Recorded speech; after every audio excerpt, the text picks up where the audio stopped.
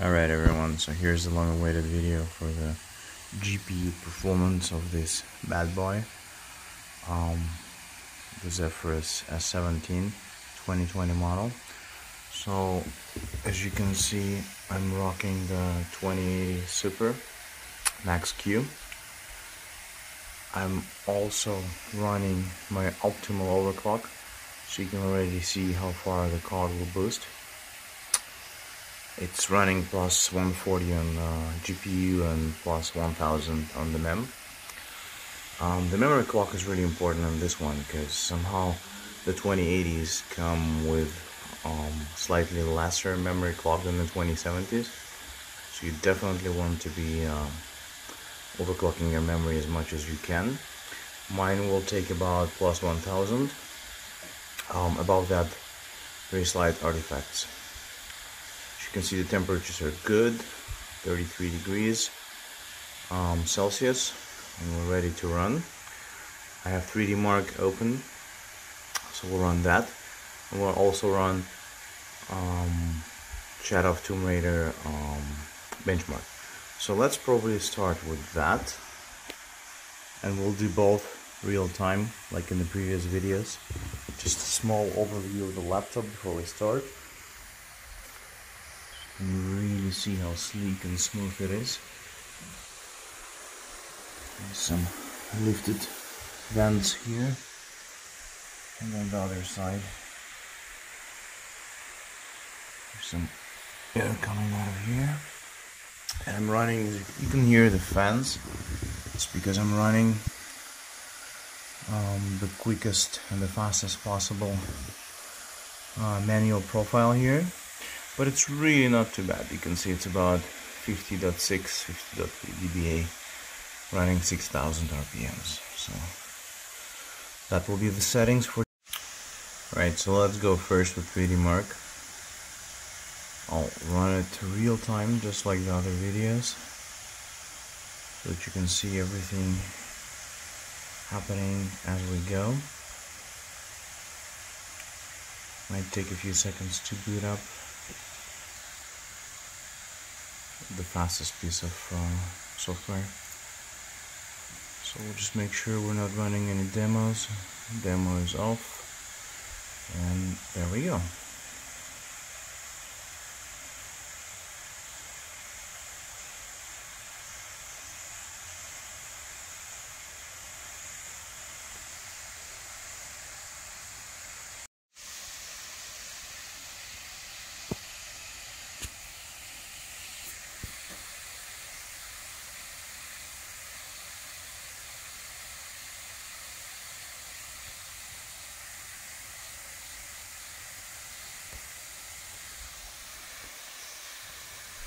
So as you can see, a solid 50 plus FPS in the first test, going above 60 in some scenes.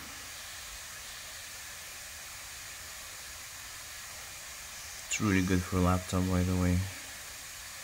The previous 2019 model with the 2070 Max P, that's a 115 watt card, couldn't do that.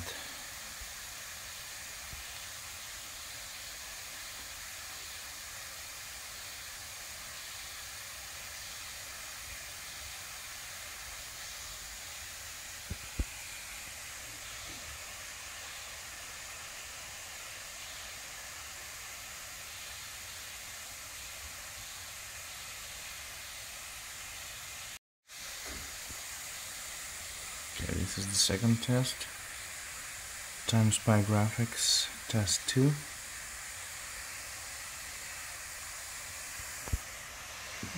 That was really still quite cool to the touch. Of course, it's the first run. It's literally just getting a little bit warm on the Asus logo. Otherwise, still quite cool here, quite cool there. The GPU sits here underneath on the left side, I believe. The CPU sits over there. So we're going into the second test, running between 40 and 50 and even to 60 FPS. 70. But of course the score at the end of the run will give us the full picture.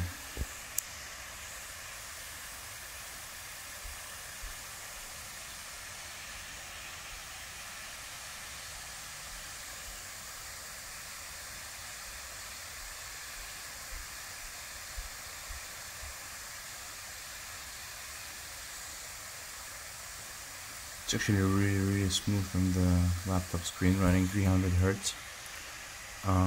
But I'm filming with 30 FPS 4K just to conserve some bandwidth and space. And even at 60 FPS filming, you would not see the full quality of the screen, so unfortunately you'll have to watch this in 30 FPS for now. This is the CPU test, and actually in this 2020 model it's doing really well compared to 2019. Plus it's an 8-core 10875 i7. So there you go, this is the score.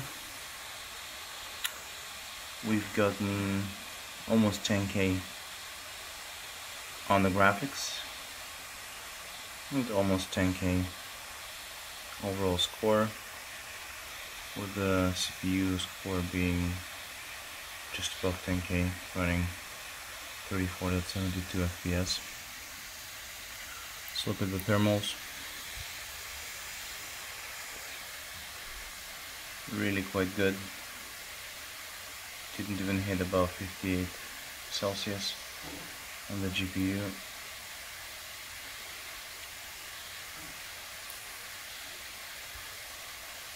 Overclocks between 15 and 16, sometimes boosting into 1700. And then so on the CPU, the maximum temps we saw was on the CPU test, going into 78, 82 on some cores. So really good performance. Okay, so let's run the second test. Shadow of Tomb Raider. You can see the options. Graphics, it's the highest preset. I'm not customizing anything further, so you can just run this test yourself and compare the performance.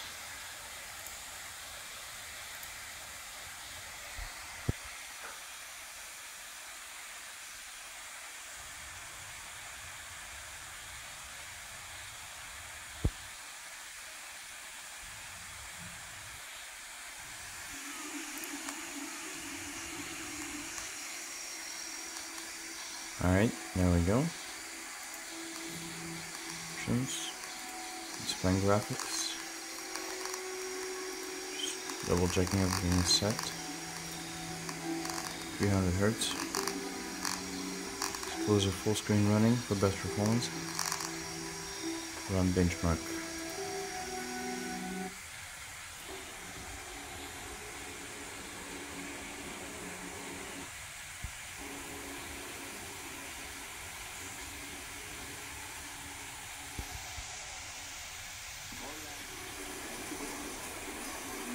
Immediately you can see running above 100 FPS, well into 120s. It's really astonishing performance.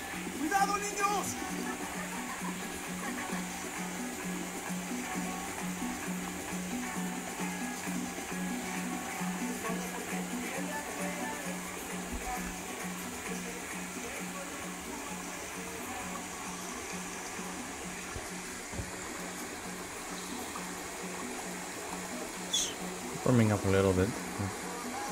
Still cool on this side, cool on that side. CPU and GPU is just slightly warm to touch. So this is the second test. Solid 100 plus FPS.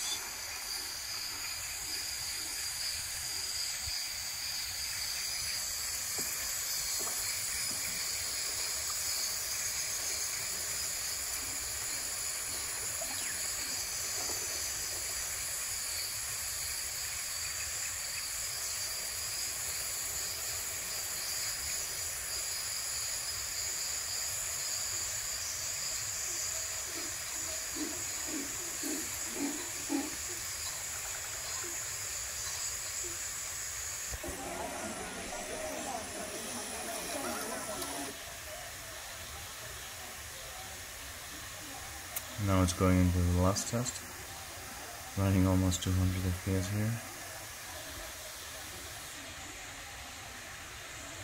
It's really crazy performance for a laptop.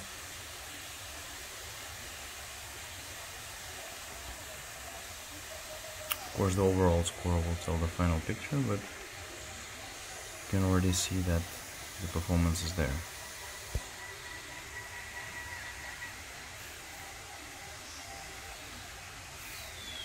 Slightly warm in this area. Quite cool to the touch everywhere else.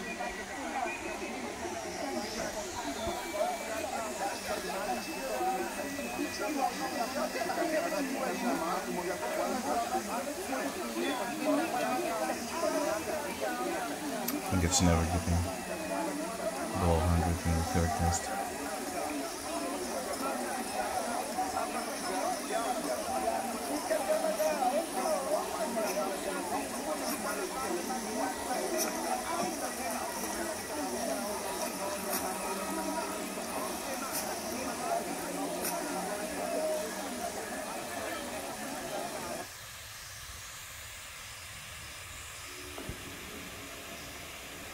Okay, let's look at that final score.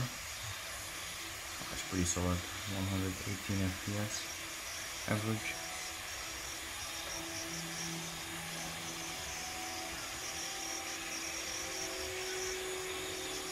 Minimum